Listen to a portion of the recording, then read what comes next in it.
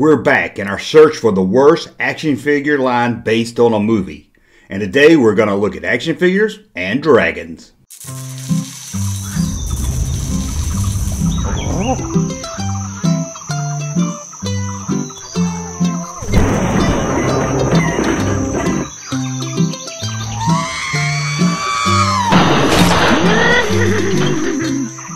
Welcome back to the Junk Room, everybody. It's me, the Junkman, coming back at you with a new video. What we got in store for you today? Well, the search continues with our search for the worst movie line action figure line ever. Last week we told you about the horrible Mission Impossible line, and this week we're going to look at action figures from the cult classic film Dragonheart.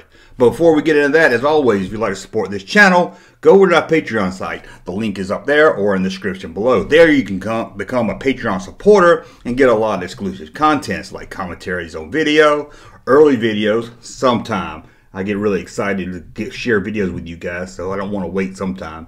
And what else we got? Commentary and more. Every Sunday will be something for you guys on the Patreon site. If you want to support us in another way, head over to thatjunkman.com and buy some cool t-shirts like this Kenner t-shirt we have there. We also have a Toy Biz shirt. Don't believe me? Go take a look at thatjunkman.com. Now, let's get back to the search for the worst action figure line based on a film. 1,000 years ago, there lived a man of honor and a creature of legend. The greatest dragon slayer that is. I personally have seen him slay almost 2 dragons. Haven't had this sort of challenge in some time. Not likely to again. Our next stop for the search for the worst movie-based action figure line stops us in Cincinnati at the Kenner's headquarters. Sorry, Kenner. You've made some great action figures in your time, like Star Wars, Superpowers, and Jurassic Park. But even a great company like Kenner makes mistakes. And Kenner, you did make a mistake with this 1996 action figure line based on the fantasy film Dragonheart. The film stars Dennis Quaid and Sean Connery as the voice of the dragon. The film tanked at the box office, raking in only $51 million and landing at number 30 for the top grossing film of that year. However, the film has since become a cult classic and a string of straight-to-video sequels. Kenner was never shy about doing action figures based on a movie. And here they were, thinking they had their hands on their next Jurassic Park. The line has 6 action figures and 4 dragons. There was a 7th figure that came along with one of the dragons. With the making of this line, oddly, Kenner did something totally different than they've been doing with their action figure line. They scaled down the action figures to about 3 inches and gave them an action figure pose. They were always stuck in that one position. Their arms did swivel up and down and their heads did turn, but mostly you just had them in an awkward, weird action pose. Now, as we search for the worst movie tie-in action figure line, we look at 5 categories and rank each one of these categories with a 5-star system. Let's go back to last week and I'll explain the whole rating again in case you haven't watched that video. First up, we're going to look at the look of the action figure. Does the action figure look like what we see in the movie? Do they dress the same? Does it look like the actors that the film's based on? Are these figures worth playing with as a kid? Would kids enjoy playing with something like this, even if maybe they don't look like what they do in the movie? Did the toy company time it right? Did they release the action figures way too early to where the time the movie came out no one cared? Or did they release the action figures way too late where kids just moved on and didn't care either way? To sell kids on action figures, you gotta catch their eye, and packaging does that. Look at the vintage Star Wars action figure cards. Your eyes are gonna connect with the package and it's gonna cause kids to pick up the action figure, look at it, and decide if they want it. Do these figures hold up? Sure, we can all buy an action figure and stand it up somewhere and it would last for a couple of years. But does it stand up to kids throwing them off dressers and against the wall? Now that you see how we're doing the ratings, let's look at each category and rate the Dragonheart action figure line. The face of the humans do look a lot like the characters in the film. Again, these are small, 3-inch figures, and it's amazing that Kenner was able to get the details of the actors on such a small figure. However, making these in the posing action makes them look cheap and boring, almost like something you would find in a bubblegum machine. To a kid at a toy store, at a glance, these look more like little statues than action figures. Very little would even move on them. The arms and neck was about it. On the other hand, the dragons for the line looked amazing. The color is pretty spot on with the film, and they're really, really well done.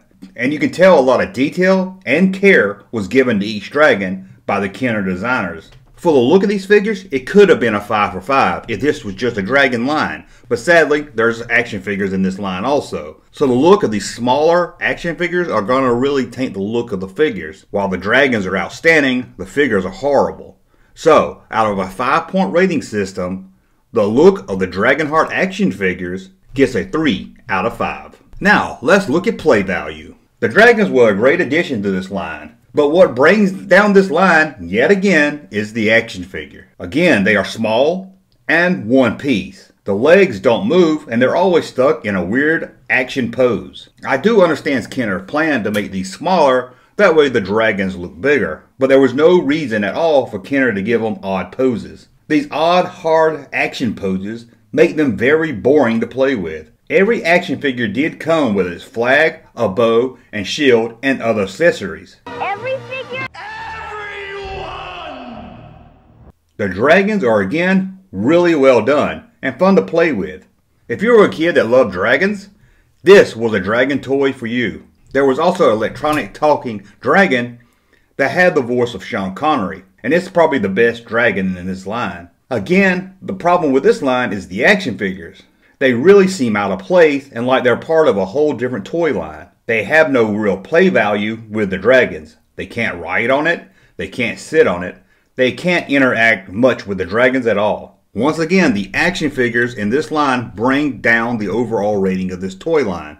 If Kenner had gotten the action figures right, we could be looking at one of the best action figure lines of the 90s. But here, due to the play value of the action figures, sadly, this rating is going to be 2 out of 5. Now that we got the look and the play value out of the way, let's look at the marketing. Did Kenner market this right? Well, let's take a look. The Dragonheart line hit stores months before the release of the film, making them widely available for fans of the film after seeing it.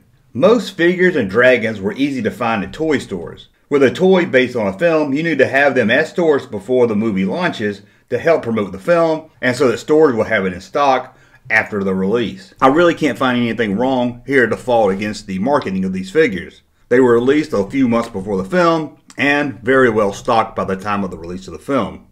So, out of the rating system for marketing, I'm going to have to give this line 5 out of 5 stars. Now that we looked at all that, let's look at the packaging. Does it catch the kids' eyes? Well, let's take a look. First, let's look at the action figures of this line. Each figure had mostly the same card, other than the top left corner, where there was a picture of the figure and its accessories. The package was sure to catch the eye of a kid into dragons. The dragon itself can clearly be seen on the card. The title is bold and easy to read. The figure inside is clearly seen, and you can see all the accessories that come with it, so you'll know what you'll get for your money. The back of the card shows the figure and the dragons in the line, and a little detail about the story. It would have been nice if the figure had some character photo from the film, but it's not really needed, as you needed the space to show what all came with the horrible action figure inside. The dragons were also sold on a card, but because of their size, they were not put together in the package, so you saw the dragon without its wings, and this really didn't help sell the dragon or be seen as something fun to play with. You couldn't really tell what was the extra part and what was part of the dragon. Also, the bubble that held the dragon in was so big that it covered up most of the dragon on the card. At the bottom of the bubble was a photo of the dragon action figure, when it would have made more sense and probably been more eye-catching if they used a dragon from the film. The package for these figures are not bad. It's not great either. There's a lot they could have done to maybe catch the eyes of kids a little bit more, but if you're a kid in the dragons, I think it did its job. But reaching beyond that, don't really think it was enough on a card to get kids to pick it up, look at it, and beg their parents for it. So the rating out of the packaging, we're going to give this line 3 out of 5 stars. And now the final ranking, the quality. These figures were small, but pretty tough. It didn't look like much, but you could throw these action figures around the room and it really wouldn't hurt the action figure at all. The accessories are small also, but none of them would break really easy. As for the dragons, they also held up pretty good. Sure, it could be damaged with harsh play over time, but that's almost any toy. Here, when it comes to the quality of these action figures, although I might not like the look of the small action figures, the quality is really good. In fact, being the hard plastic and posed action figures they are, they stand up a lot better than most figures with heavy play. So the star rating for the quality of these action figures is going to get a 5 out of 5. So that's a look at the ratings, but overall, how does this do in our search for the worst movie action figure line?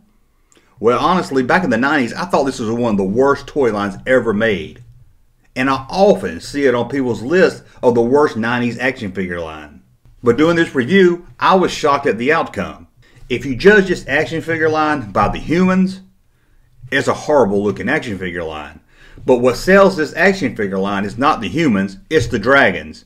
And that's what the kids wanted, was the dragons. If Kenner had done the action figure line more like the Jurassic Park action figures and released the dragons along with that, this line could have been one of the greatest lines of the 90s. Looking back at this line, now over 20 years old, it's not as bad as I thought or what everyone kept saying. Again, the worst part of this line is the action figures itself and that stupid action pose. So our final rating on the Dragonheart action figure line, out of 5 stars, I'm going to give this one 4 stars. Again, I can't find anything really bad with this line other than the action figures, their size, and the stupid action pose. The dragons look amazing, the quality of the figures hold up with rough play, the marketing hit everything just right, and the packaging was maybe not the best it could be, but it wasn't bad either. I'm honestly shocked at this rating here. When I talked with you guys on Twitter and looked around the internet about the worst movie tie-in action figure lines ever, Dragonheart was always up there. And from my memory, I hated it also. So when I started to do this video, I thought, here we go, this is going to be a 2-star rating action figure line, and it might actually win the worst movie line. However, when looking at these 5 points of the action figure line, I can't say these are a bad action figure line. Again, I hate the poses and I hate the size of the action figure, but again, the focus here was on the dragons, not the action figures.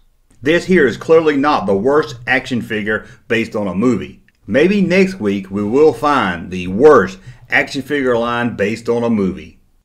Together, we will own this town. Thank you for watching. Don't forget, we'll be back next Tuesday with episode 3 of our search for the worst action figure line based on a film, and we'll have videos throughout the week. Until we talk again, thank you for watching. Thank you, sir, for that unsolicited testimony.